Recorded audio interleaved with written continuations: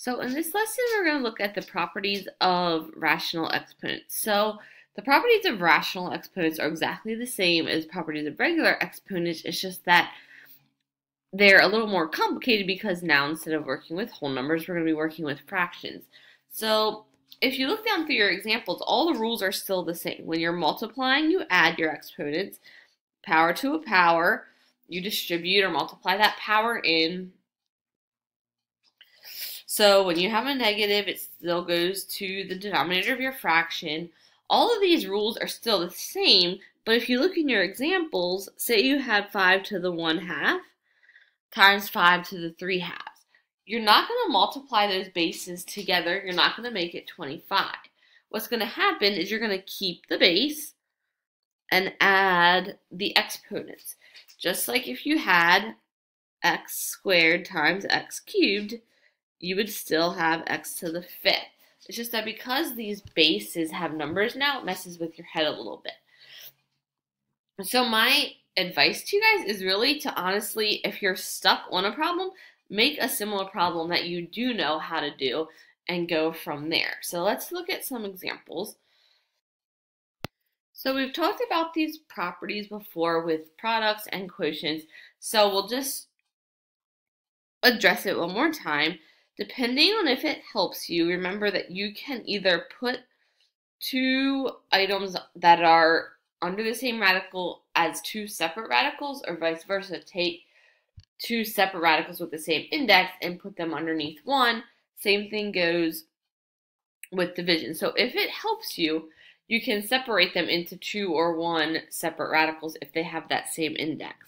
So radical with some index n is in simplest form. Remember, if the radicand has no perfect nth powers as factors, so that just means no perfect roots underneath, and your denominator has to be rationalized. So that means for here, denominator has to be rationalized. That means no radicals in your denominators, and that's nothing new. We've talked about that before.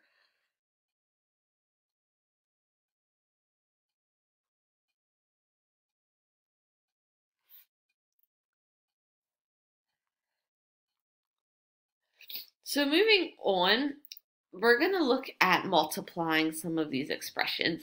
So let's look at number 1. 12 to the 1/8 times 12 to the 5/6. So in order to work with fractions, we have to remember our fraction rule. So if we want to be able to add our exponents, which are fractions, the only way to add fractions is to have like denominators. So we're going to keep this base of 12,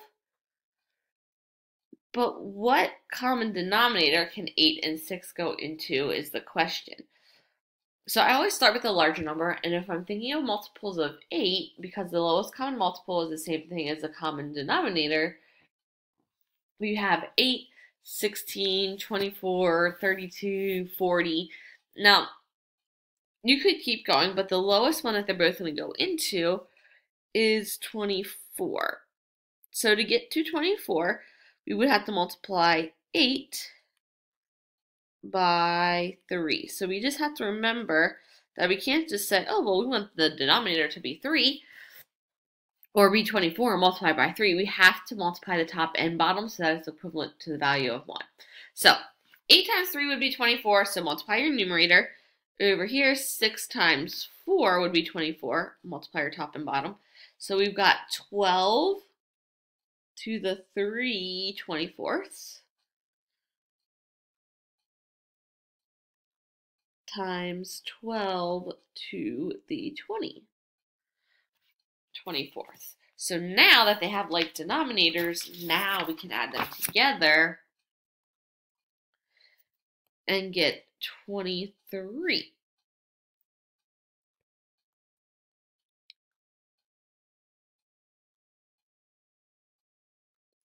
And we can't have exponents that are fractions, so we're going to rewrite this as the 24th root of 12.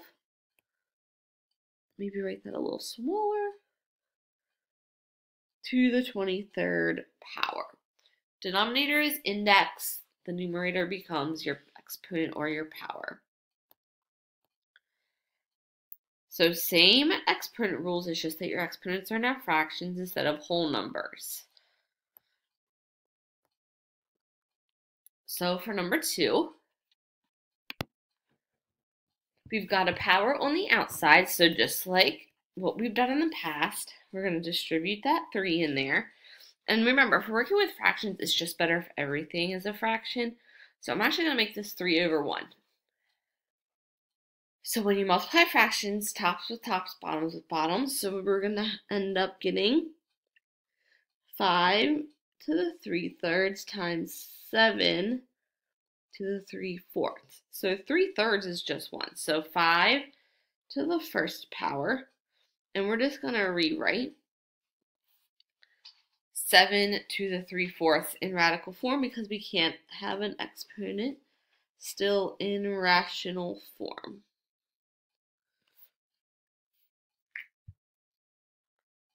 So that's it.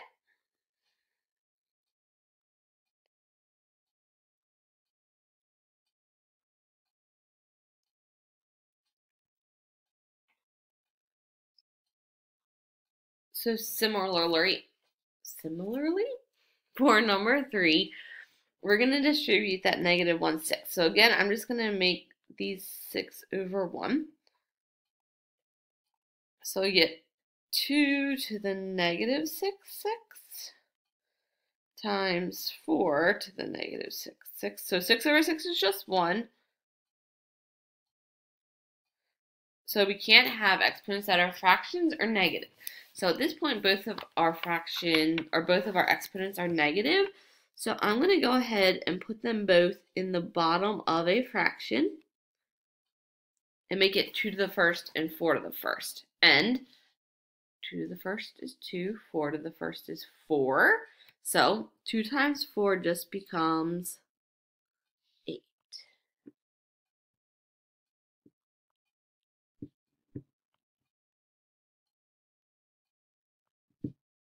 So we've got 1/8 as our answer for that. So in simplest form, when there's no perfect roots underneath the radical, no exponents that are negative, no exponents that are fractions.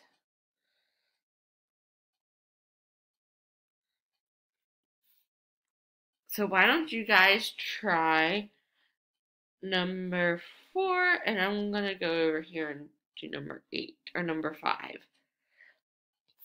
So this is the one where I'm going to put them together underneath the same radical since they have the same index. So we need to figure out what 12 times 18 is, and it's 216. Now in this case, the cubed root of 216 is actually a perfect cube. And if you look on your power sheet, you guys should be able to see that the cubed root of 216 is just equal to 6.